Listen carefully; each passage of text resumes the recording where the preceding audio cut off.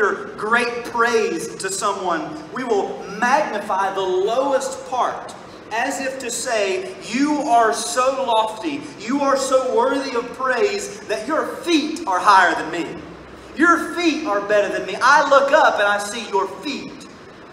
So the text says, how beautiful are the feet of those who preach the good news. What makes these feet so beautiful?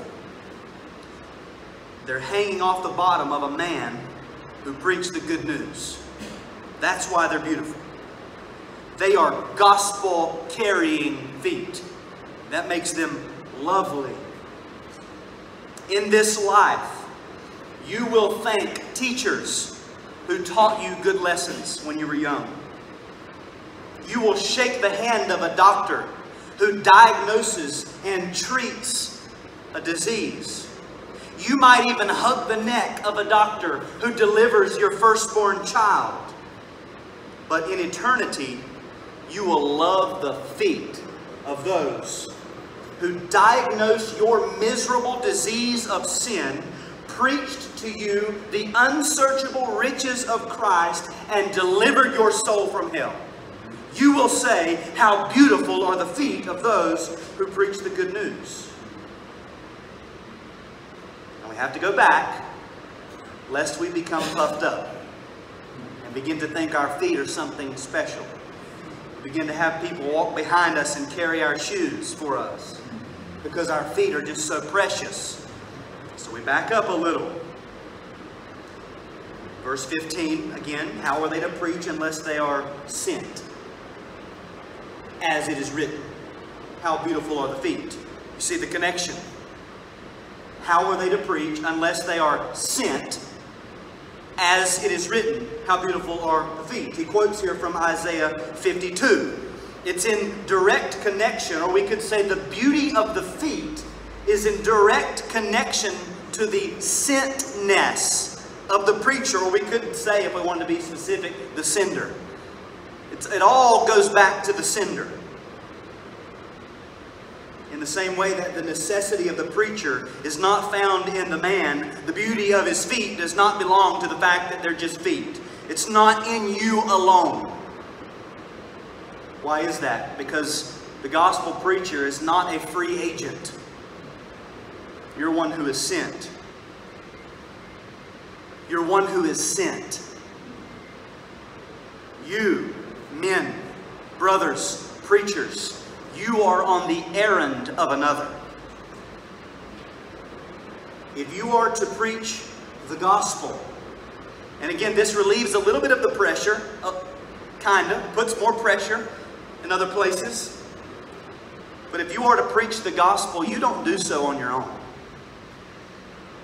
You don't go on your own. You don't go in your own strength. You don't just decide, I'm going to go preach.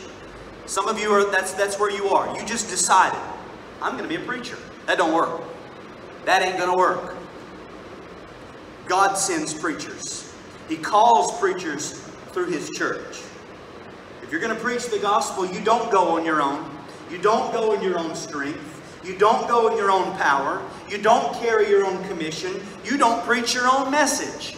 As we've heard, so much we've heard has been about preparation and study. Why would I do that if it was my message? The reason we have to study is because the message is not ours. We got to get the message right. As our Lord says in Matthew 24:45, who then is the faithful and wise servant? That's you. Faithful, wise servant, whom his master has set over his household to give them their food at the proper time. You are just a servant. You're just a steward of your master's things. Your feet are beautiful because of the message that you bring. And the message that you bring is good news because it is a message of salvation and of peace with God through Jesus Christ. And the only reason you can preach that authoritatively is because the Master has sent you to preach it. It's not you. It's not broad shoulders. It's not deep voices. It's not low brows. The authority comes because you've been sent. And at the same time, Our Lord says in Matthew 10:40, whoever receives you receives me, and whoever receives me receives him who sent me. Christ so associates himself with his preachers that when somebody receives you in the name of the Lord Jesus, he says it's like they're receiving him. There is a connection there between those who are sent and the sender. Men, you are necessary servants. Beautiful stewards. The question is, how will they hear without a preacher? The answer is they won't. They will not hear without a preacher. That's the beauty and the necessity of a gospel preacher. Necessary and beautiful only because of the economy in which God has chosen to work. He's chosen to use us to serve Him. It is in our weakness and our inability that His strength is made perfect. We have a treasure, but it's stored in earthen vessels, clay pots, throwaway pots. We are men of unclean lips who have been chosen to declare the mysteries of Christ Jesus.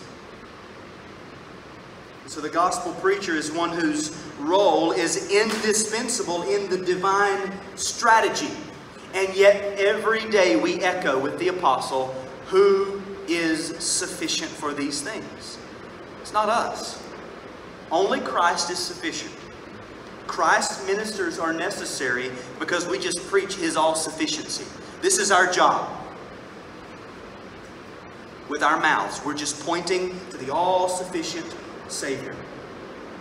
So as you leave, as you go out, you see people, come in contact with people you know, ask yourself in your mind, how will that person hear without a preacher? How will that person hear without a preacher? How will that person walking there ever know of the all-sufficiency of Christ unless I tell him? The answer is they won't. They will not hear without a preacher. Ask that question and then preach. Let's pray.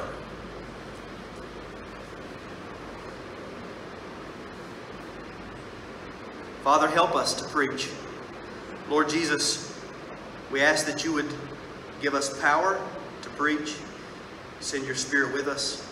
We ask that you would continue to raise up laborers to go out into the harvest. As we look around us, the harvest is plentiful, but the laborers are few. Oh Lord, I pray that in years to come, this room would be packed out with men called by healthy, biblical, local churches, ready to learn how to preach, to be sent to preach, to go and preach. Oh Lord, raise up preachers. Oh God, make me a preacher. Make me a preacher. In Jesus' name we pray. Amen.